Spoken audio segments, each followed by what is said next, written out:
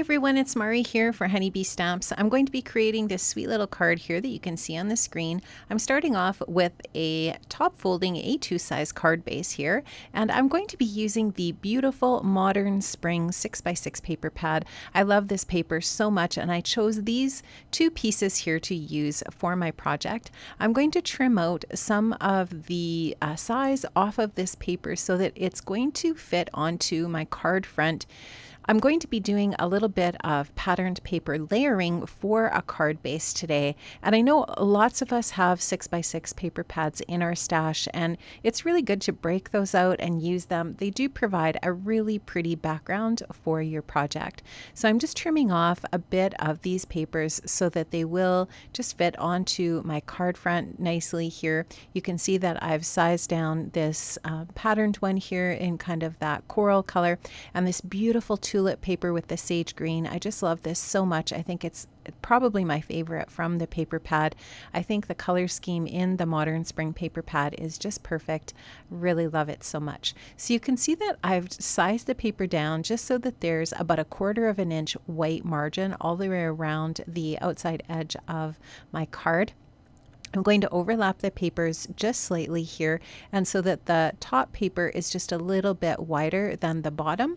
I'm going to adhere these onto my white card base here with a little bit of repositionable tape runner. I'll just add that to the top and the sides. I'm just going to leave that bottom section open there. And I'm just going to adhere this on, and then I will do the same thing for that tulip paper and add that onto my card front here. I'm just going to slide that underneath where I left the adhesive off that top piece there, and just overlap them in that way. I just wanted to make sure that I have these lined up so that they're nice and straight. Now I'm going to cut a little strip of this paper from the paper pad as well to create a little bit of a banner for the area where the two papers meet. So I've just cut that strip. It's about 1/4 of an inch, and I'm going to just do a banner end on each one of the ends of that paper. So I'm going to actually just take a pencil and mark where I want that length to be. I'll trim that out, and now what I'll do is I'll take my cutter bee scissors. I'm just going to cut in the center of that strip, and then I'll just cut up to that center area there by going in from the corner to the center with my cutter bee scissors here. Really nice to do this with a really sharp, fine-tipped pair of scissors. I'll do that with both ends, and that's just going to create this really nice little banner strip that's going to go over top of that area where the two papers join, just to create a little bit of a nice finish on that joined area there. And then it also brings in this contrasting paper. I love this paper from the paper pad as well, and it's just more of a solid, like I said, it just provides a bit of a contrast from the other two papers, but coordinates nicely since it's in the same color family as that sage green on the tulip paper. This is the Sweet Spring Mice stamp set. I love this so much. I think it's so adorable. These sweet little whimsical mice are just the best, and they are accompanied by tons of florals. There's even a strawberry in this set as well. There's also a coordinating die set, of course, and I'm going to be using that and my intense black ink to stamp out some images for my project. So I've got those all stamped out. I'm going to do a little bit of Copic coloring here. Really simple. What I like to do is go in with a lighter shade and then add in my shadows and blend that color out. Really super simple. Like I said, I wanted to do my little mice in some warm gray tones and adding in a little bit of a corally pink for the little pink areas of the ears and the cheeks on this adorable little mouse. I'm actually only going to use one of these mice on my card. I did color both, and I will set that one little mouse aside that I don't end up using for this project, but I did want to just stamp and color a few pieces here so that I had lots of options when it comes to putting the card together. So you can just see I'm using E01 as my pink. Again, it's just a really nice sort of like peachy tone of pink. Goes nicely with the colors, that corally pink color that's in the patterned paper. And I'm just using really, really light tones here, nothing really super dark. I wanted just, you know, a little bit of a more of a lighter image. I tend to go a little light-handed with my coloring when I'm using my Copic markers, and I like to just keep it really, really super simple. I like to color with my Copics. I do enjoy it, but I don't fancy myself to be any sort of amazing Copic colorist, so I do like to just keep it really super simple. You can just see here I'm adding a few little shadows in with a medium tone and then going in with a lighter tone and blending that out. I did want to use a little bit of the gray over top of the pink in the ears just to show that the ears are mostly gray, but there's a little bit of that peachy pink tone in there as well. Now I also wanted to color up my flowers with some peach as well, and so that I could have left these white like they're daisies, but I kind of wanted to add some color into the flowers as well. So I just went with a little bit of peach, leaving the centers open for some gems. And here you can just see I'm adding a little bit of sage green to the leaves. Now the coordinating dies are super easy to use. They're very easy to line up. You will find that with basically all of the Honeybee dies. They do a really great job, Honeybee does, of coordinating their dies so well, and they are super easy to use. And I love that there's dies for all of these images, and I can just get these all die cut out and ready to embellish my cards. So I'm just taking the time to line those up. I'm getting my tape on there. Now the fun is going to really happen because I'm going to show you the brand new Bitty Buzz cutter. This is a really fantastic little die cutting machine. It is super handy. You can see how great this just fits onto my desk. I did cut the little stamped images here in half so that I could fit them through my buzz cutter, and you can just see here how easy this is to use on my desk. And I will just show you how it folds up. I'm going to just show you here how this is so super compact. It just folds up, and it also has these really great little feet on the bottom of it so that it does not move on your mat.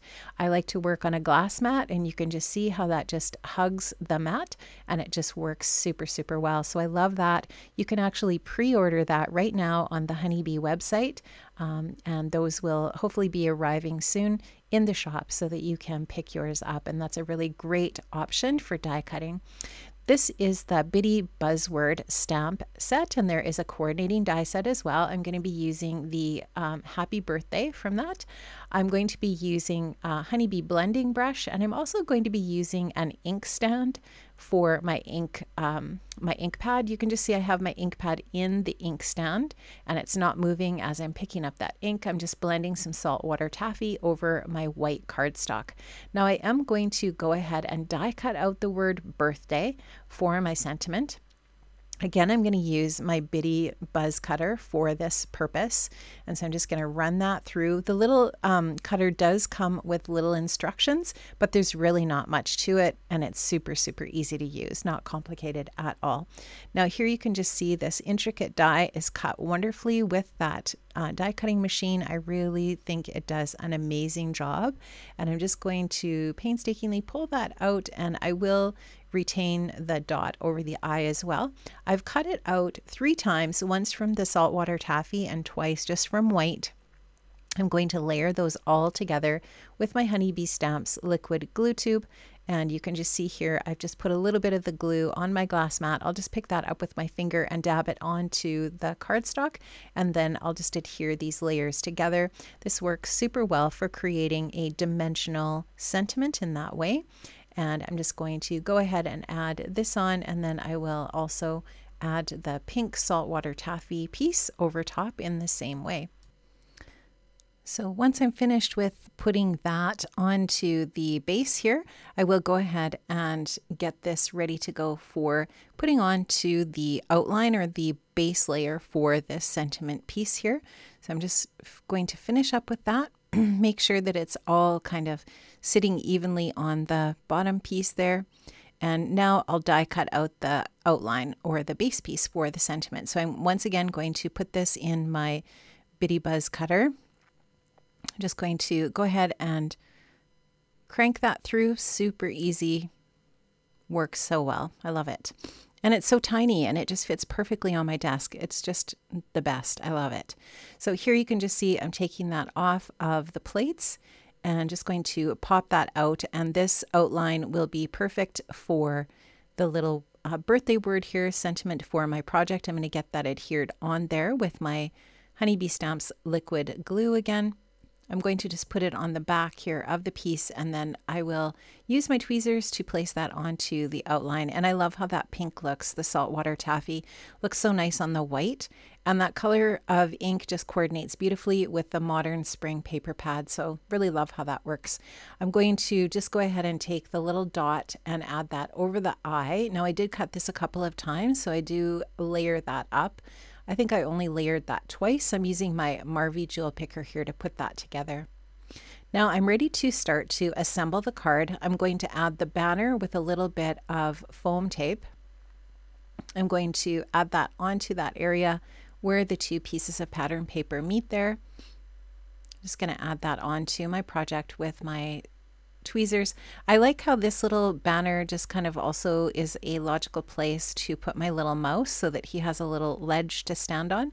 Here you can see I've also stamped out the word happy, and I've also created a little white rectangle here from the spring leaves cover plate, Pierce cover plate. So you can just see here I'm going to add that on behind my mouse so that the mouse pops up a little bit more and off of the patterned paper. And I'm going to add that onto the card with a little bit of foam adhesive just to give that a little bit of dimension. And then I'll just start to add these little floral pieces, which I have all die cut out as well. Just adding a little bit of foam adhesive here and there as well to create a bit more dimension. And I'm just kind of popping up the edge of that flower and just going to do the same with this other little stem here as well. I love the little florals that are part of this stamp set. I think they're super cute, and you could use those on so many different projects. Obviously not just with the spring mice, but with other sets. You can coordinate this with other sets that you have in your stash as well. So super cute. Now you can just see here I'm going to add the sentiment to the bottom area. So I'm going to get that adhered down again just with my liquid adhesive. And just kind of painstakingly making sure that I have that in the right spot. And now I'm going to add the word hello, or I'm sorry, happy above birthday. So the sentiment is going to be happy birthday. So I'll just find the best spot for that, which is just kind of in this area here. And I have popped that up on a little bit of foam adhesive as well, so that that has a little bit of dimension too. And now I'm just going to take another one of the little florals and add that to the lower area there as well. This is a little bit of Wink of Stella, which is a clear sparkle pen, just to add a little bit of sparkle and shine to my project here. So you can just see I'm adding that to the mouse and the florals. I'll also add a little bit of white gel pen here and there as well, just to add some little details, some little dots and lines. And I just think that that adds just some nice extra little bit of interest to the project, just a little bit of highlight here and there. You can just see the different spots. I'm choosing to add that to the flowers and the mice, or the mouse. And I'm taking my black glaze pen now, and I'm adding a little bit of black glaze to the mouse's eyes and to the nose. And now I'm going to use some gems on my project as well. This is the Modern Spring Gem Stickers, and I'm just going to use my blade here just to help me add those to the center of every one of the flowers. And this color is kind of like it is almost sort of like a little bit of a peachy color. It's really pretty. It coordinates really nicely with the colors that are in the card, and it's just soft. It's not sort of like too bold, which is nice because the color palette for this card is just really soft. So I really like how that's looking. Did want to finish off the inside of my card today. I did choose a sentiment for the inside from the Inside Birthday Stamp and Coordinating Die set. This is just a really awesome set for using tons of different types of sentiments for the inside of a card. There is a coordinating die set as well if you would like, and it just works really well for finishing off a birthday card. Thanks so much, friends. I did link up to all of the products I used today in the description box below, so make sure you check that out. I hope you have an amazing day, and I'll see you soon. Bye-bye.